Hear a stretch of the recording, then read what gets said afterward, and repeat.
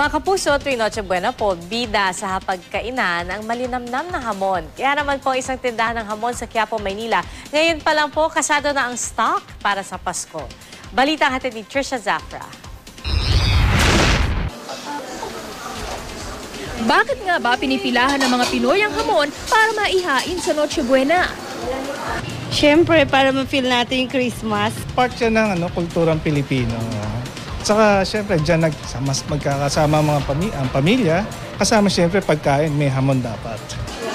Ang tindahan ng ham na ito sa Quiapo, Maynila, kasado na raw ang mga stock para ngayong peak season ng hamon. Pinaghahandaan na yan simula pag nag-umpisa pasok ng July.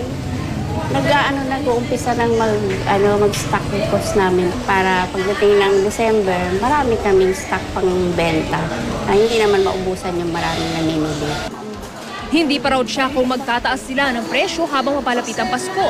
Depende raw kasi ito kung tataas ang presyo ng mga sangkap gaya ng asukal at pineapple juice. Sa ngayon, 980 pesos ang benta rito ng 1 kilo ng Chinese ham na may buto. 950 naman yung deboned o tinanggalan ng buto. 980 per kilo ang sliced ham at 740 per kilo naman yung scrap ham o maliliit na piraso ng hamon.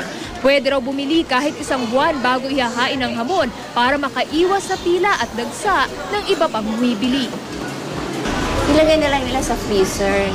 Tapos pagdating ng Pasko, mga 24 ng umaga, ilalabas na nila sa freezer para mawala yung yelo o lamig. Tapos initin na lang nila. Kung gusto nila yung buo pang initin, maglagay sila ng pineapple juice, tapos sugar, tapos laurel. Yun lang, iinit na pakuluan nila yun.